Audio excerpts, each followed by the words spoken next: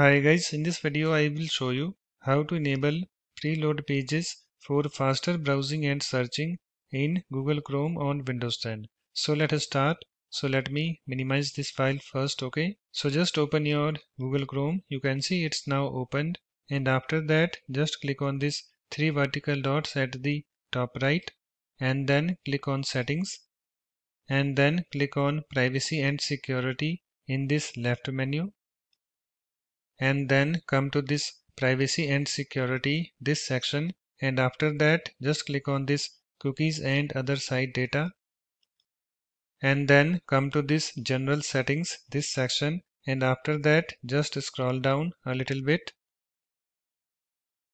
and you can see guys, here we have this preload pages for faster browsing and searching. This option, preload pages that Chrome thinks you might visit. To do this, Chrome may use cookies.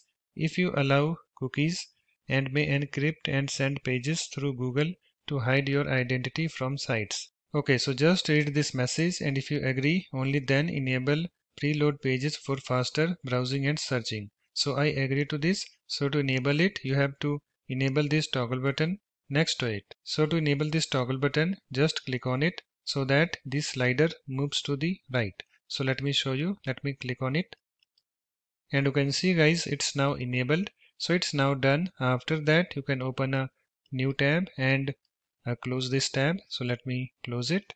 So that's it. In this way you can easily enable preload pages for faster browsing and searching in Google Chrome on Windows 10. So thanks for watching. If you like my videos, please support this channel by subscribing to it. Thanks. Bye bye.